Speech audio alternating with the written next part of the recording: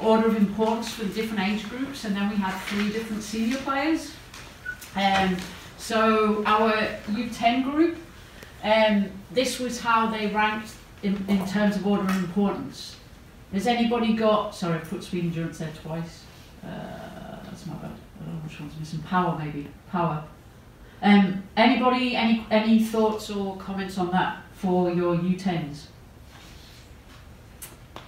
So whoever did this order here, they had balance was the most important, and then power, I think that would be, as being the least important. Anybody, any thoughts, comments? Anybody? Yep. I think you need power at this age group. I mean, the more the attacking mode and the first to the ball. So power is strength at speed. So power for me would be down here because that's probably the least thing that you focus on.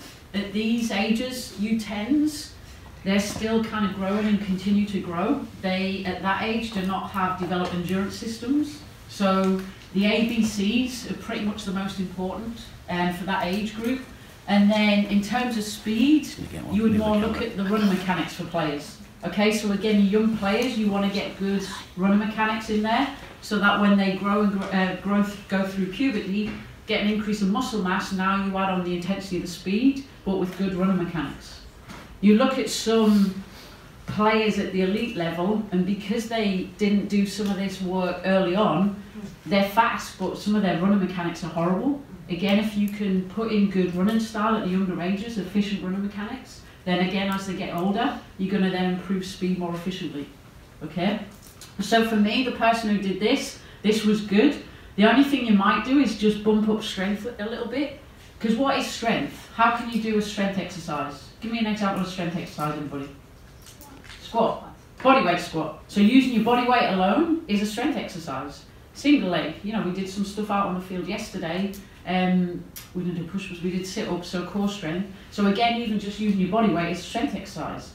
And children, probably more in England, who play around in the playground, out on the field, they're kind of doing more than that anyway. So for me, again, at these younger ages, you can work on, probably throw strength up there a little bit and bump endurance down, because strength, just body weight, is good to program and just get good efficient movement patterns for, say, a squat, so that when they go through the puberty again, you've got good mechanics, good movement, and then you add on the muscle mass, and now you develop strength even more. Our U12s, so for me, these pair are kind of similar because they're still at that age. What age do girls usually go through puberty? 12 to 14. Boys is 14 to 16, so girls tends to be 12 to 14. So again, up to, obviously we're going to have some early developers, so some might start 11, 12. Obviously once you then go through puberty, get an increase in muscle mass. Girls also get increased adipose tissue, so fatty tissue stores. So again, addressing kind of diet, nutritional needs is important as well as you go through puberty.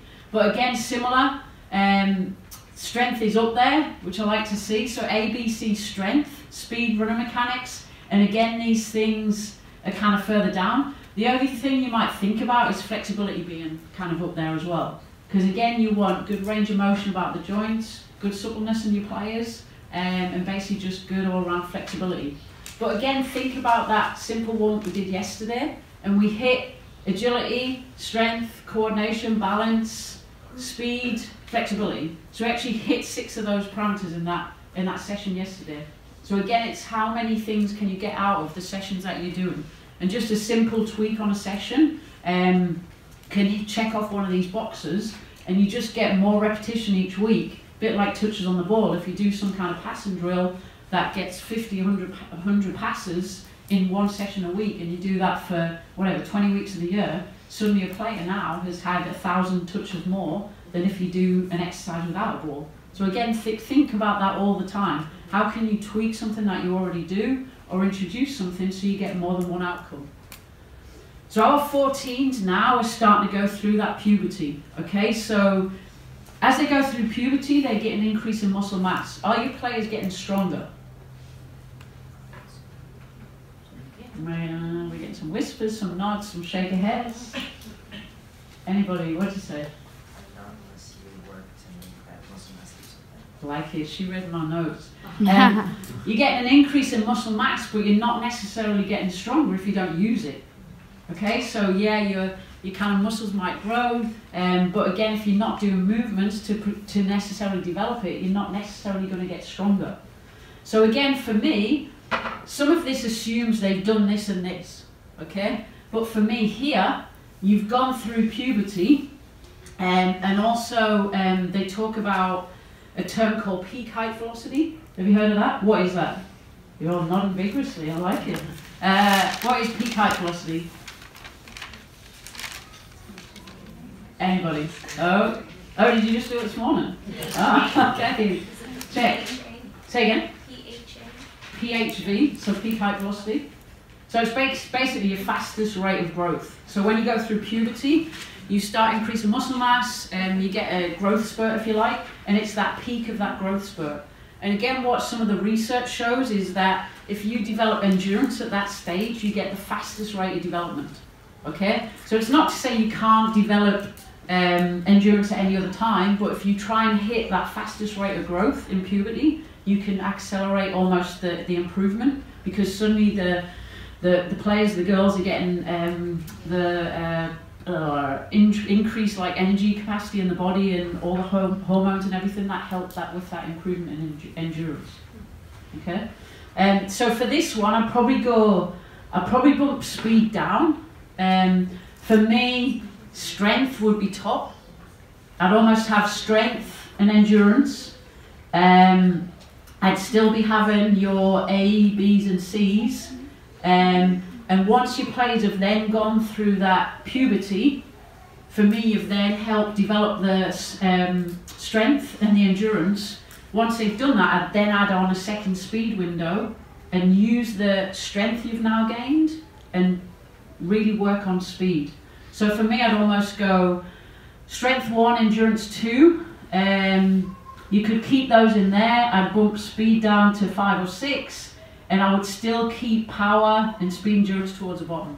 Because for me, they would be the next in the window, the U16s.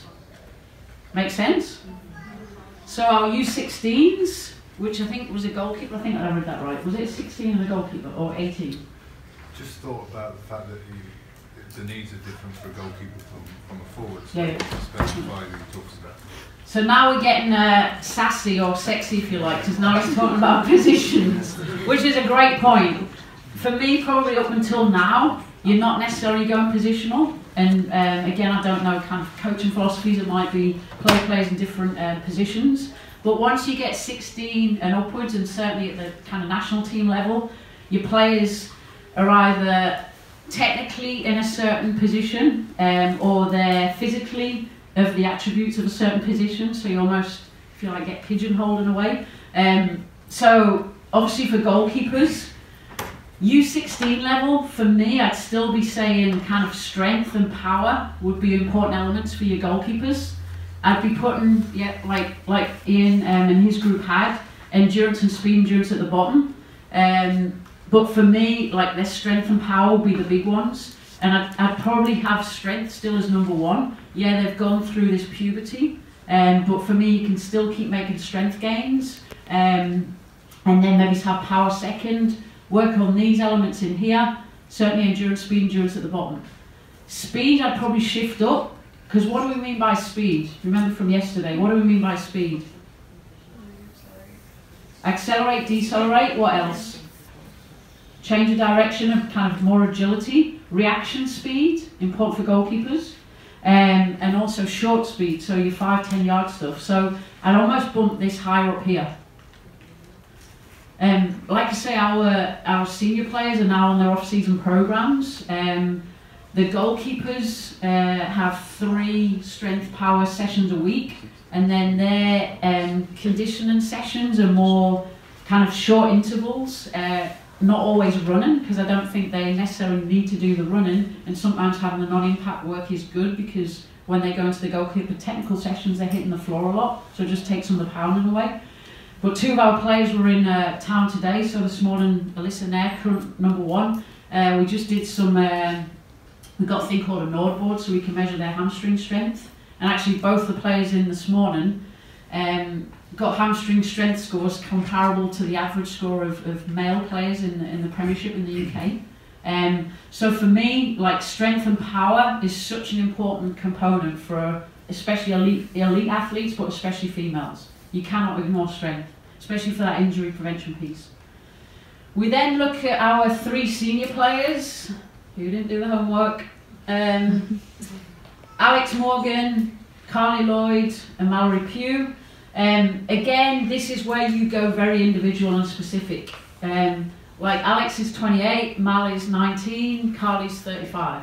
So you look at position, you look at injury history, you look at individual needs. Like, you're not going to look at Carly and go, we're going to make you faster. You're going to look at Carly and go, what do we need to make you better for you, your position, what's coming up. Similar with Alex, obviously being a forward, a lot of her game is about speed, power. So for me, for her, having these in there and having her healthy are the main things. And at times, if she needs to do endurance work that is non-impact to preserve her knees or ankles, then we do that. So again, for me, this isn't a one model fits all. It is very individual and specific to that individual player. Okay? Any questions on any of that? So pretty much we start here, ABCs. As they go through puberty, you start shifting those down and work on your strength. Get through here, you now start adding on intensity. Strength, endurance, speed. Get here, and it's all about individual needs of the players. Okay? Any questions? Okay, moving on. So I then throw that back to you. Of those 9 fitness elements, do you cover all of those fitness components in your sessions every single week? And you might ask the person next to you, what age group do you work with? Do you all work at the same level? So you all need them at different rates or different levels and different amounts, different weeks of the year. Like if you're in season and you're playing 3 games over a weekend, which I know sometimes youth teams do, then obviously your week leading up to that is going to be very different than if you have no games on the weekend. So then it's about periodization and all that other sassy context in terms of what you do. This is just a model, and you may have seen this morning, about the long-term kind of play development. So this is kind of development age, so this is that peak height velocity, and again, this is the rate of growth. So obviously, when you're an infant from 0 to 2, you grow rapidly, and then the rate you grow drops off, otherwise we'd all be like 10-foot giants. Rate drops off until you hit puberty, then you get that second growth window. So again, this is the ABCs here, and flexibility, focus on initially, get that peak height velocity, now add in speed 2, which is the intensity window, endurance, and then adding on strength now that you've got increased muscle mass. Okay? Ultimately, what are we trying to achieve? Me at my level, I want to optimize physical performance. So I want to get players as fit physically as I can. At the same time, want to minimize injury rates. Okay? Because ultimately, we're preparing players for games. So everything I do is all about, can I get the players fitter, physically ready, fit in with Jill's playing style, which she basically wants to run like hell with players, so I'm like, okay, that challenges me a bit. But at the same time, you need to plan your preparation, your season, our weeks leading into games, so that we don't have ridiculously high injury rates. Okay, so that's everything we do. If we talk about injury rates, anybody guess who that is? Mallory Pugh, probably about 10 years ago. Injury rates in youth soccer have continued to increase. Females are 8 to 10 times more likely than males to do an ACL injury. And a lot of that we can help with. Education, injury prevention, some of those simple exercises I did yesterday, knee stability. We had one senior player who might not be rocket science to work out, but did an ACL injury about 12 months ago. She came into camp, and in camp we just do some simple kind of injury prevention knee stability exercises where I just literally get the players to hop, land. And the main thing about landing is to stick your ass out, bend your knee slightly, kind of centered around the knee. Knee certainly not. She would do this exercise and basically is landing with her knee fully extended. And I'm like, shoot, she's just come back from an ACL injury and that's another one waiting to happen. So there's simple things like that You just give your players, you know, stick your ass out on land and bend your knee slightly, good mechanics the whole time, and it's just cues like that that can really help to reduce those injury rates. In the World Cup finals in 2015, we were together, like I said, I think 65 days. In that whole period, we had one player, ironically this player, who missed 2 training sessions and wasn't available for 1 game. Other than that, the other 22 players in the squad were available for every training session and every game. And some of that was the work we did in the January, where we lifted heavy, did a lot of power work, did a lot of endurance work, and basically the players became so resilient, as well as so good at looking after themselves off the field after games, after training, that they were recovered, they were healthy, they were strong, they were resilient. So again, for me, as much as you're talking about what you do on the field, what does your player do as soon as they get in the car with mom or dad and kind of go home? Are they going straight through In and Out or Fat Burger or whatever it is, and straight away you've lost that window? So as much as what they do on this field, what are they doing off it? This is some of, I'm still in some of our, we've got an equivalent person to me who works with our youth teams. I'm still in some of our work here, so I'll give her a shout out, LA84. We basically track readiness of players, where 100 is 100% ready. So players log in online. As much as our seniors do it, our 20s all the way down do it as well. They then put in how fresh they feel, how well they slept, what is their mood today, how sore are they. They then get a score out of 100, so 100 is the maximum you can get. So basically this is every day of this player filling it in.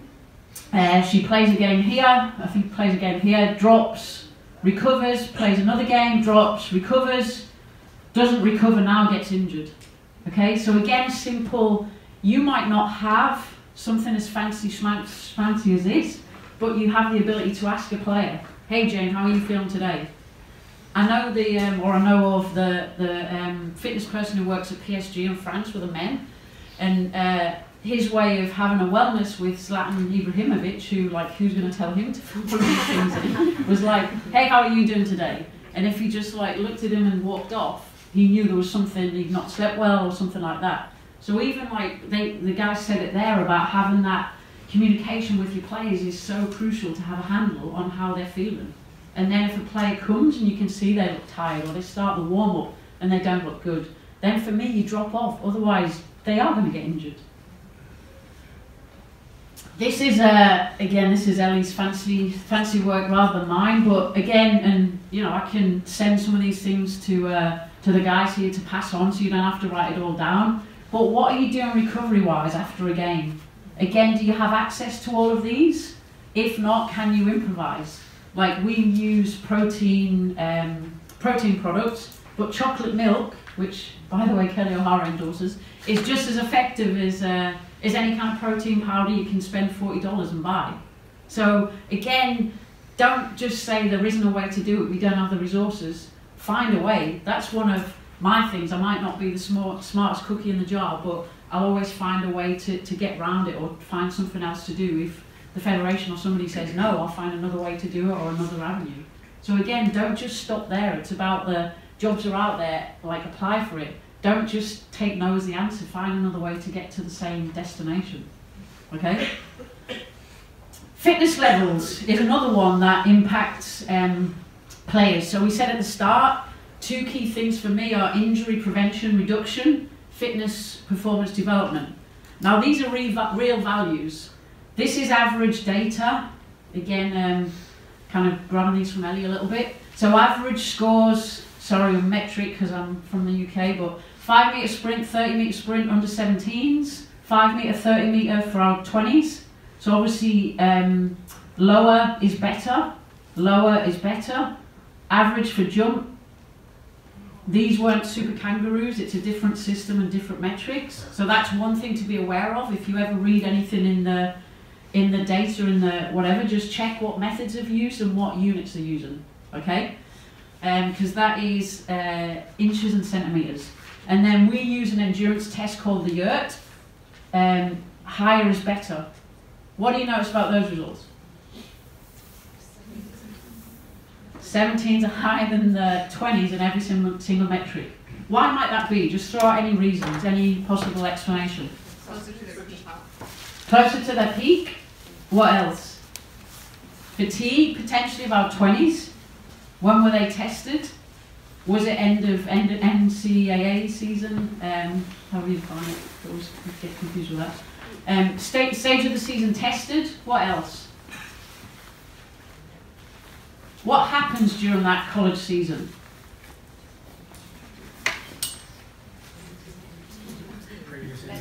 Previous injuries. What happens during the college season though? What's a typical college season consist of? How much training does the teams really do?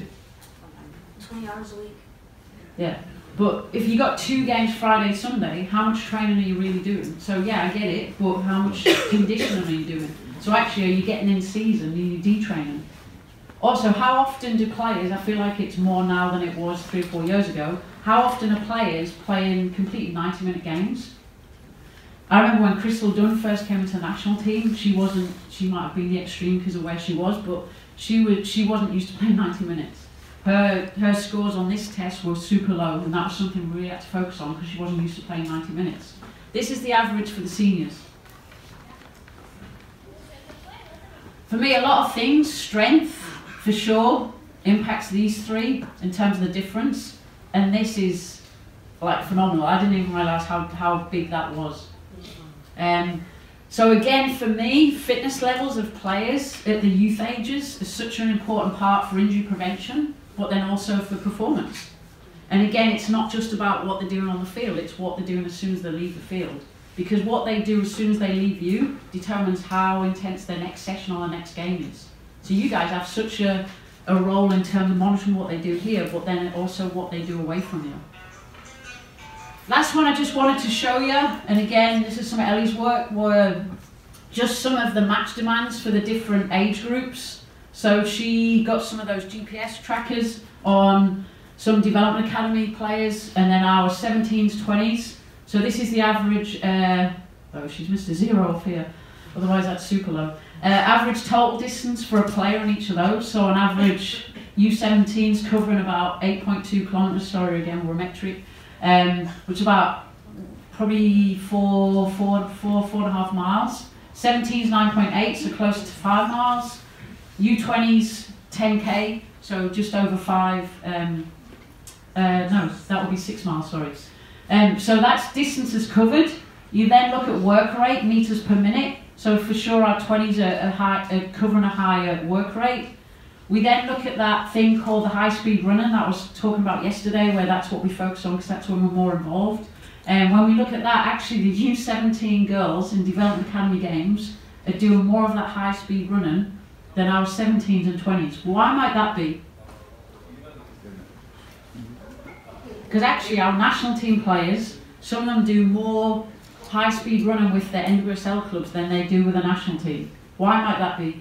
You have to run more. You don't have possession. If you're not playing as well, if you're getting bad passes, it requires more running at speed. Yeah, great. Couldn't have said it better myself. With a national team, you're playing with the cream of every DA club, whereas with a DA club, potentially you are the cream of that club. So potentially you're doing more and having to win the ball back and so on. So potentially, so this is higher, but are those fitness levels higher to reflect that? Because that's what they're having to do. So again, that comes back to you guys in terms of what are you doing to prepare them. Just as a comparison, this is an average profile for our NWSL. So total distance, similar, 9.6 kilometers. So actually lower than the U20s, but comparable to the 17s. That high intensity distance, double what the youth players do. Her in a game, national team, can do up to 1,500 meters of this. So again, it's down to the individual players. Players typically, Lynn Williams is at 34 kilometers per hour, which is faster than probably 50% of male pro players. So again, it comes down to being very individual as well as you go higher up that scale. What makes an elite player, which was actually the topic of this final talk, and this is the last little bit. For me, it comes back to all of this, is we can focus and a player can be good in one of these, but the elite players, and I class all of these in there, take care of all of it. Like, they work with mental coaches, They go as far here as their nutrition, as soon as making something to take with them so they can have it as soon as they finish training or a game. They do their prehab every single day. They do this, they do, you know, they sacrifice a lot. Like, again, I feel like at times they maybe don't get the credit for some of that. You know, Becky Sauerbrunn, her partner is in Portland and she plays in Kansas. So she's away from him for 7 months of the year. And when she does get a break from the club, she's in with the national team, and it's not where her boyfriend is. So, you know, people, they make a lot of sacrifices, like social relationship side, and they basically take care of all of these. That's what makes those elite players. And you miss one of these cogs, this slows down, and suddenly you're done. I had this opportunity in June this year. It was an equal playing initiative to hike Kilimanjaro, and took part with this group of amazing females who played a soccer game at the peak, at the summit. So, 15,000 feet, I think it was. And there was one player who was from Nepal, and 2 days, so it took 7 days to trek up there. We played the game, 2 days to get down. 2-3 days into the trip, she stopped eating the food, didn't like it, wasn't hydrating, wasn't sleeping. Basically, the day to actually get to the summit and play the game, we got a 3 a.m. wake-up call. It was then a 6-hour trek up to the summit. You were literally in single file, and you were like head down, taking one step at a time, and you looked up above you, and there was just lights, and you couldn't work out if it was the headlights of the other people climbing, the other players, or if it was stars, because we were literally, you were just head down and you were just going 6 hours. She didn't make it because she hadn't been eating, she hadn't been hydrating. So she'd made all that preparation, all that effort, but because she'd suddenly dropped off nutrition, hydration, she didn't have enough in her to actually get to the climb and do the summit. So for me, it has such an impact on this. And just to finish with this slide, this is what I say to the players all the time, and I commonly send them this quote: train like an athlete, eat like a nutritionist. If your nutritionist is going to tell you not to eat that, why are you eating that? Or if your nutritionist wouldn't eat that, why are you doing it? Sleep like a baby, and ultimately win like a champion. And that's a simple philosophy.